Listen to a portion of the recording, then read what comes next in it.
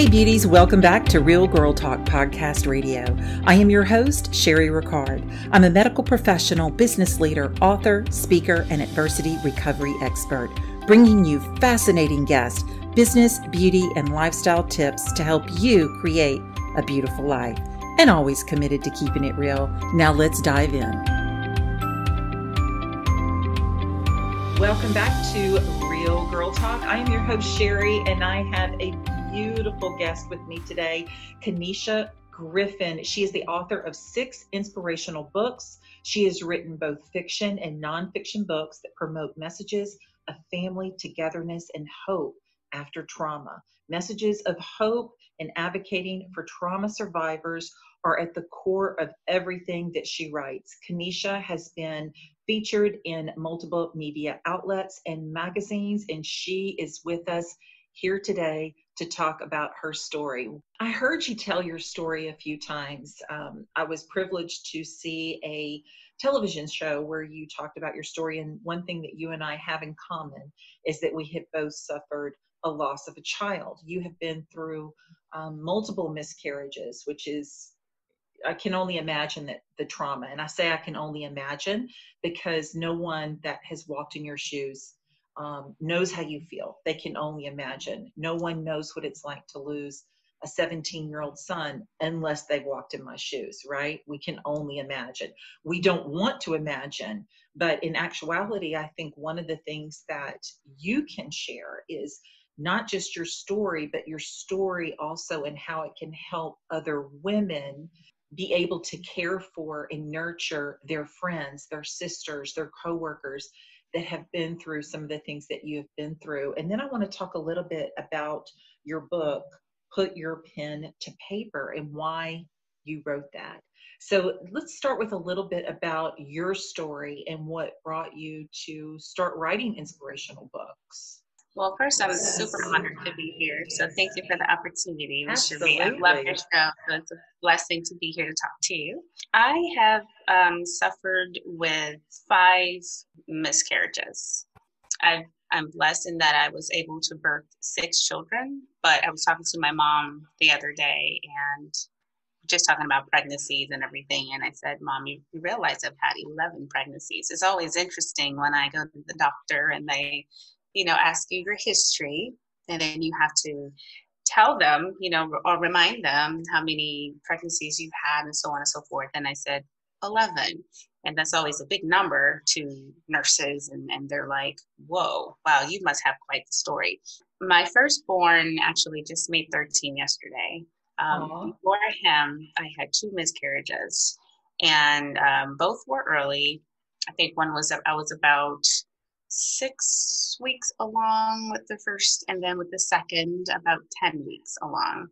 And so they were both very devastating. The very first one, I remember not seeing a heartbeat, I don't think at all. I think we had a positive pregnancy test. I went in and we saw the baby on the monitor, but then there was no heartbeat there. And so we checked again to see if anything would happen like a few days later, and there was nothing. So then I had to kind of natural deliver, the baby that way. The second time, there was a heartbeat in the beginning, and I was hopeful and praying and begging and, God, please, we see a heartbeat, just make it stronger.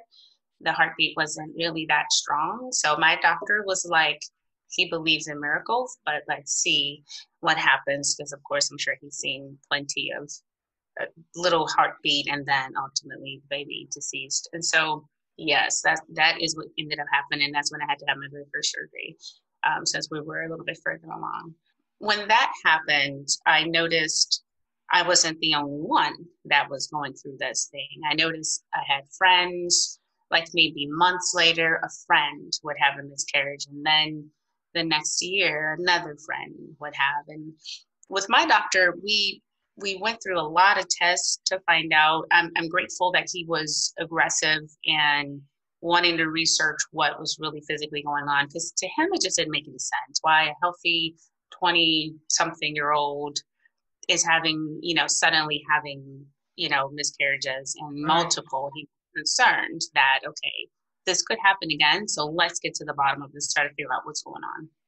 And I was devastated. And he was wonderful. And we're still good friends to this day. And then he walked through this process with me and my family back then. But we learned that I had a disorder called antiphospholipid antibody syndrome, which is a blood clotting disorder. So what it looked like is every time I get pregnant, I would develop a blood clot somewhere in my uterus, which would attack the unborn baby, and then I would have the miscarriage. So what we decided we would try was low dose of heparin, which is often used for blood clots. Yeah. I would use that. So I would give myself these shots in my stomach every day. And I would do that the entire pregnancy. And so it worked with my oldest son. And then with the other kids, that I had as well. I did suffer with some miscarriages in between, 3 more. One was a second trimester loss, which, they're all equally devastating. But that one was when I thought I passed that hard spot. I thought, okay, I got past the first trimester. I'm good to go, easy breezy through the rest of the pregnancy. But nope, I had sudden clotting happened maybe 14, 15 weeks when I was feeling kicks and everything. And that one was just devastating, of course. So loss is different. I know for everyone. I know some people that have had miscarriages that have not expressed their grief certain ways too. They seem like, okay, it happened and I just moved on. But with many, many, many, there's women silently suffer with it and carry it and silently carry that hurt for a long, long time and not sure how to walk through that. And then just like you said, there are people that have had family members or friends that have gone through it and they don't know how to comfort them. So they're trying to figure out how to comfort them. So that's one of the reasons I wrote my book, Once Upon a Child. I decided to share my personal story with hopes that it would help moms give themselves grace through that grieving process, because we usually don't give ourselves grace with a lot of things. And even with our pain and suffering, people expect moms to be superheroes, bounce back fast, get back to normal, but it's hard. Those things are difficult. Right. And I know you and I were talking before the show, and too, there's so many times that we want to help. We want to be able to say the right things. And I was telling you how I had wrote a blog years ago about the things never to say to a grieving mom. And I'm sure you could probably write your own list of those things never to say to someone that has had multiple miscarriages, or even one miscarriage, so help us with that. So I've never had a miscarriage. I lost a child when he was 17. And so I can speak to that from experience as well as education, because I went back to school and became certified in grief and adversity recovery, because I wanted to speak from an educational standpoint, not just from experience. What are some things that we can do? So you say it's our sister, coworker, or friend that has had a miscarriage. What are things that we can do to support, and what are things that you suggest that we stay away from? Good question. So I think when it comes to supporting, it's just letting your friend, your family member know that you're there for them. I think that was one of the things that helped me out the most, because I had people sort of think, I don't really know how to be there for you, so I'm not going to say anything. Or I don't know what to say. Or I don't really know, So then I would encourage them, it's okay. It's okay to ask me if I'm okay. My answer may be no. It's okay to be honest. Like, we should have that group of people that we can be honest, like brutally honest with how we feel, how we think. Those are the people we trust, right? Our inner circle of friends. And sometimes my answer is no, I'm not okay. I'm hurting. I still have moments, and like you had said before, like someone, oh, but you have, 2 other kids. I've had people say, oh, you have 6, so maybe, no.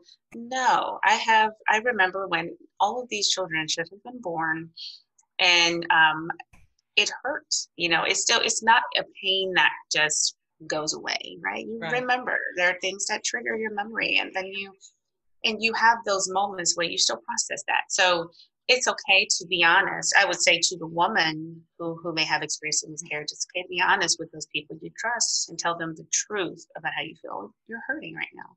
And Right. then let your friends be there for you. But I would say to the friends, let them on their timing come to you, and be there for them. Sometimes just sitting with a friend. We don't even have to talk about it. We don't even have to get into details. Right. Sometimes I just need a shoulder. Or Yeah. I saw a movie. Oh, this will make me cry. I saw a movie just the other day that just made me weep, just looking at the beauty of friendship, in that you can sit next to a person and just hold their hand, and you don't even have to say anything, but just the presence of a person that loves you and they're with you. They know you're hurting, but they're sitting there just to be there for you. Sometimes that's enough. That tells me everything without saying anything. Right. Right. I No, love you're you. absolutely right. And you hit something right there with me when you said not to ignore it. People Yes. that ignore what has happened to you because they don't know what to say. To me, that was one of the worst things. You not acknowledging me as a grieved mom, but not acknowledging my son that passed away. And I can understand those that are hurting and knew Bryant, but not to acknowledge I'm his mother, right? So I'm his mother. There's something that you can say, not necessarily even do, like you said, just acknowledge the fact that, listen, I'm here. And a lot of times we don't know what to do, right? We have no idea. And I always tell people, don't always just say, hey, what can I do? But just take action on something. What happens when we as women become depressed, right? We probably don't clean our houses and we don't take care of things, or it's a struggle just to get the other kids up and take them to school. So right there, I just gave you some examples of things that you can do. Hey, listen, let me pick up the kids this week and take them to school and pick them up. Or if one of your kids gets sick, let me take them to the pediatrician for you. Can you grant me permission at the doctor to take your child for you? Bring over dinner. Somebody said one time, I don't know what to do, so I just made them a casserole. Are you kidding me? That's wonderful, because the last thing that we want to do is cook, but we also have family to take care of. And so just bringing over dinner where we can go and just basically sit in our sadness, however our family is fed, does wonders. So there are things that you can do other than just say, what can I do? Because I will tell you, Kennisha, when someone came to me when Bryant died and said, just let me know if there's anything I can do to help you, I couldn't even have a rational thought. There's no way I'm going to be able to tell you what you can do to help me. Because we're not thinking of that. We're in our grief and our pain in those moments. And so I don't know, what you Right. can do. You tell me what you can do, because I I don't have know. no idea what to tell you. Yeah, Exactly. exactly. So you wrote the book, Once Upon a Child, and that was that initially when you were telling your story after you had your miscarriage? That happened after the birth of my son. I Okay. decided to write it then because it wasn't just after I had mine, but I noticed in the community where I started seeing friends that suffered with them too. I mean, I sat with a good friend of mine from church that had, I think, 3 ectopic pregnancies during that time. Wow. And those are miscarriage as well, but painful and a completely different process. And I remember, bless her heart, she desired children so badly that they had a room in their house reserved for their baby, and just kept losing their baby due to this issue that she was having. And I was devastated for her, but we were there and we served their family. We sat with them and we were, in her, and then several others that I knew too in my community. I'm like, why does this keep happening? So I wanted to do a little bit of research, and they were all coming to me almost as if I was the source here, of this issue. And maybe because out of the group, I was the first one that had walked through it, but they would often, what do I do with this? Or Kennisha, what's going to happen? Or what could happen? Or what happened to you? So they were asking me personally, like, well, when you went through it, what happened here? What did they feel like? What did your doctor's appointment go through? When did your body get back to normal? When did you start trying for another baby, right? So I had those two losses, but then I also struggled with, I think we did infertility, not treatments, but I struggled with getting pregnant for a couple of years before I had my son. So then when I finally had him, of course, I was just floored out of my mind that, it happened, for me, and so grateful. But my heart still lingered in that community, because while I had my baby, I also knew friends that were still struggling with this too. So I said, I'm just going to share my story, and I hope that it brings help, relief, just maybe a little bit, in finding that you're not by yourself walking through this experience that so many women have. It happens to them as well. I had a friend not long ago have a miscarriage, her and her husband, for like maybe the third time. And she texted me and said, I need your book. Where can I get your book? And she said, because I'm not finding anything else that's really helping me. And so I, that same day, hopped in my car and brought her a copy of my book. I drove it over there. I said, here, this is for you. I said, please, I'm here for you. Please let me know. And again, it's so hard to like, what can I do? But like, that's such a tough place to be in, because I'm like, I can bring you lunch. Here's my book. I can sit and listen. I'm available to talk when you're ready, just those types of things. And she was so grateful. She read it. And then she came back and said, it was everything I needed to read, and it blessed my heart to know that my story helped her in some kind of way. So, I think that's wonderful, because I think God actually chooses those soldiers, right, in his army that are he's going to empower us to be resilient and strong. Yes. And sometimes, I know that you probably feel the same way. You look back and you say, okay, God, I don't want to be the soldier. I don't want to be strong. Please don't give me anything else, but he trusts those soldiers in his Christian army to be resilient, and he gives you the strength where you feel that you lack, in order to be a blessing and a servant and an educator and a nurturer and a spiritual soul sister to someone that is going through exactly the same thing that you may be going through, whether it's loss, and because grief is a lot of different things, right? So you could be grieving over a divorce. So you've lost your spouse. It can be a loss of a parent by death. It could be a loss in a relationship from a estranged relationship with your mother or your sister. And or you could lose your business. There's a lot of reasons why we grieve, and grief is that of loss, not necessarily that by death. And so I think he puts people in place in order to have them be resilient to do those things that he needs you to do. So we're basically a vessel and a messenger and a nurturer for Christ. And I believe that we are selected. There are people that are selected. You may not want to be selected. If I could go back, please don't select me. Just let me go back to my life when I had my Bryant with me, right? But I can't do that. So it's like taking what life has given you, the cards that you have been dealt, and being able to trust that there is a purpose behind this pain, and enabling you to be there for someone else. And that's what you do. So you can know that God has blessed you. He's blessed you because he trusts you in order to help all of those other women that have gone through those miscarriages. And it doesn't mean that you're completely healed. We don't have to be strong and completely healed, because I will never be healed over the loss of my son. You can label me as a grieved mom. You can label me as the mother that lost the child. It doesn't matter what you label me, because my perception of me is what God says, right? Not what people say. Right. That you can be labeled in however you want, but the truth be told, you are a resilient, strong woman that has been put in place for a purpose. and we're going to have our days. I call them my Bryant days. We are still going to be resilient because God gives us that strength, because he trusts us. He trusts that we're going to share our story and we're going to help other women. And that's exactly what you've done. But there's something else that you've done, and you wrote another book to help women be able to share their story. So tell us a little bit about that.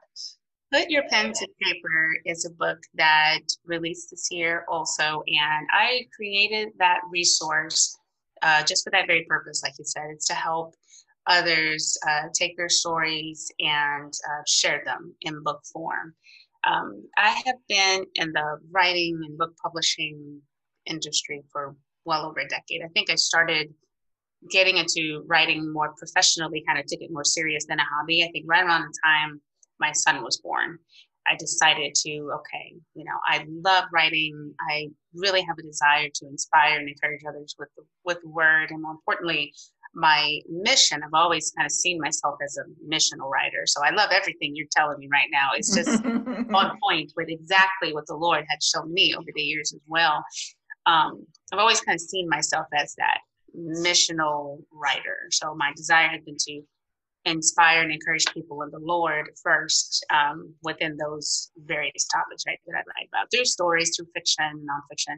But I decided to create this resource because a lot of people have been asking me how to do it. And a big part of my journey, I'm going to back up a little bit, a big part of my journey is also that I had, for about 8 years, ran a small press publishing company and published a little bit over 200 books with different authors. So I got a chance to work one-on-one with a lot of authors. And my authors mostly wrote Christian-based books. So I had lots of devotionals. I did get a lot of personal stories too. So lots of memoirs. And let me see, I would, like a Bible study or study series, prayer journal, things like that. And then a lot of children's books. I also worked with a lot of children's book authors too. So those were tons of fun, of course, to work with. But I always had a desire to help writers. And this book was practically a lot of the things I've learned when I was into publishing. And I just put it here just to motivate and encourage writers that they can do it. Because I do coaching as well with writers and help them to walk through their writing process. And they're met with so much in that season, right? In that process, you're met with a lot of self-doubt, discouragement. Can I do this? Should I do this? Should I say this? Who's going to read my book? I don't know, how I'm going to do this, right? So I have to coach them through that process, one-on-one. But the book is there, as a resource to help them, motivate them through it, that they can do it and that God's with them. So that's wonderful, because I think too, a book is it's a huge credibility business card, right? It's a business card that gives you credibility behind what you're already telling in the first place, because we all have a story.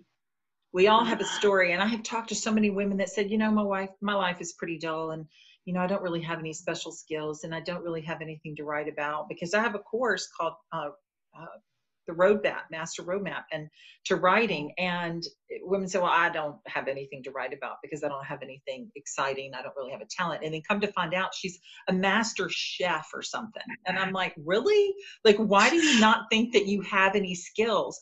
Well, because it comes easy. If it comes easy to that person, they don't look at it as a skill.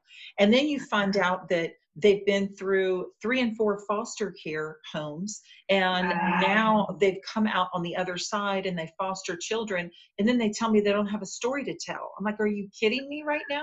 Like, do you have any idea what story that is that you could actually tell? So I think that's beautiful that you coach women and you help them tell their story, because I wish that I had had that back in 2014. I did not have that. I did have a publisher, but I basically just told my story for 7 years. I just wrote in a journal because I had no other way to deal with my pain.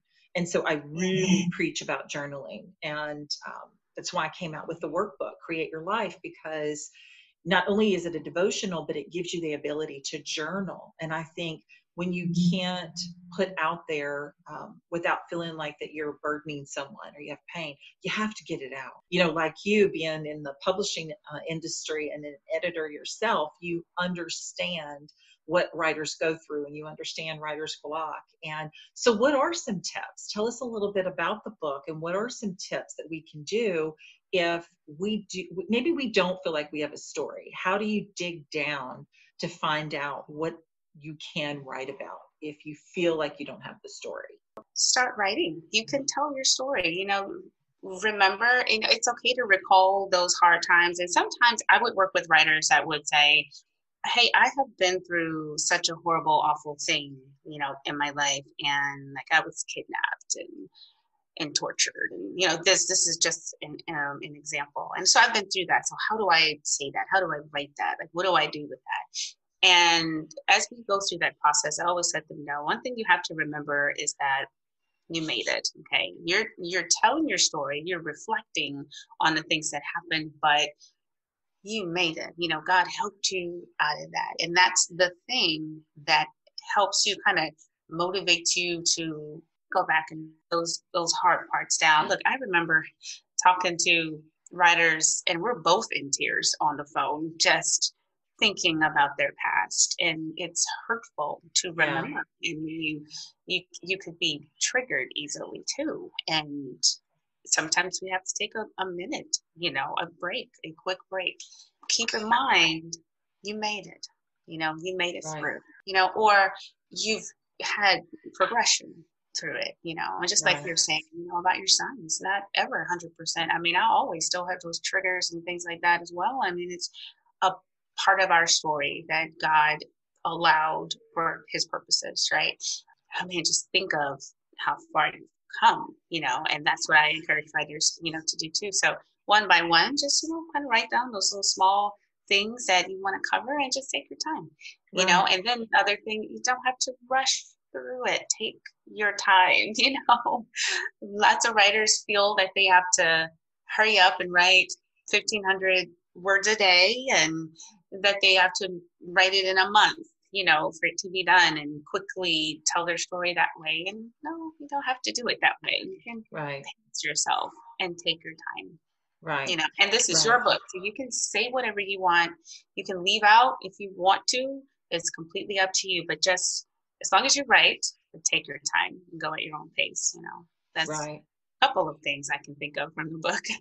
Right. And too, I've known people that have a story to tell and they're embarrassed by what that's happened to them in their life. And still, I encourage them to get it out because, in actuality, you can publish a book and not put your true name on a book. Now, you're not going to be able to market that book if you don't put your name on the book. However, if it's just something that you want to get out there in hopes that it reaches someone and can help, you don't have to put your name on the book. You can use, I know there's many authors that use a different name to publish books and you don't even know. There's people that put their names on books that didn't actually write them. They have ghostwriters that write those books for them and they may use somebody famous to put, their name on the actual book when in actuality it wasn't even them that wrote the book.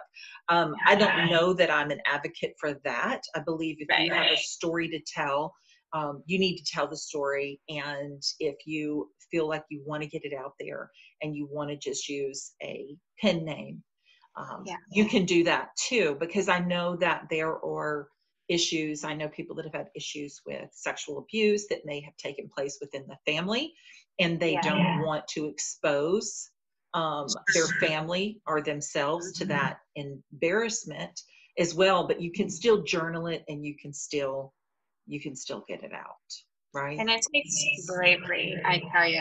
Every single time I talk to an author that has a story like that to tell, a trauma to victory sort of story, it takes such bravery and courage, and sometimes we've got to muster up that courage. And a lot of times we have to pray and ask the Lord to give us the strength to say it, to help us with it, and it's okay because it's hard. It's really hard, but it's okay. And you can do it.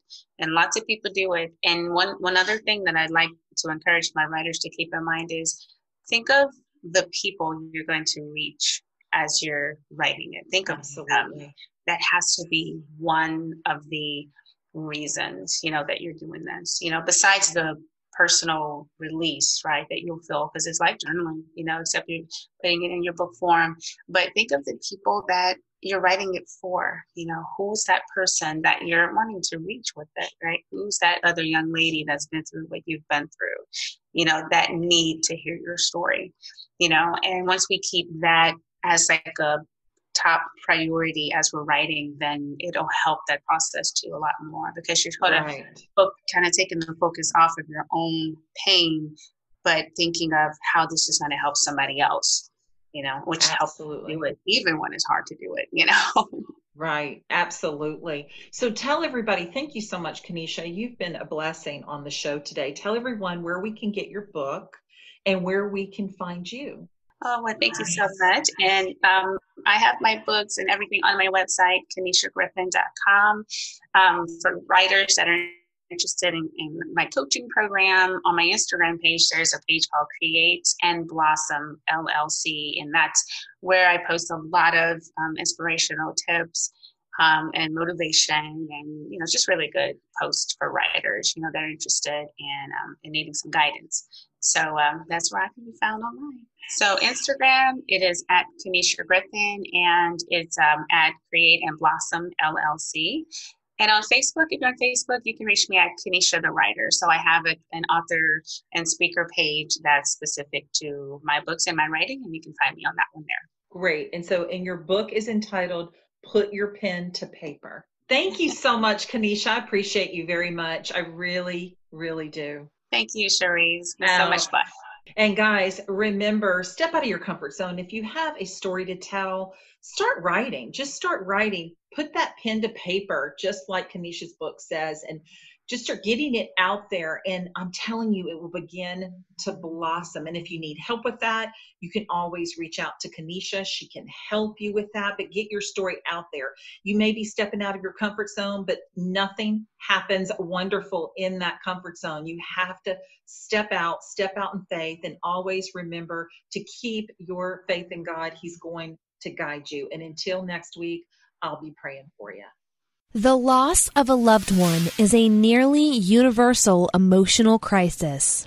Unprocessed grief and painful feelings can be buried, leaving you to feel numb. But there is hope. Certified grief counselor, RN, and author Sherry Ricard shares her story of how to cope in her first book, Wake Up Call, A Mother's Grief Journey, after the loss of her 17-year-old son. This book, along with Sherry's other books, are available on Amazon as well as on SherryRicard.com.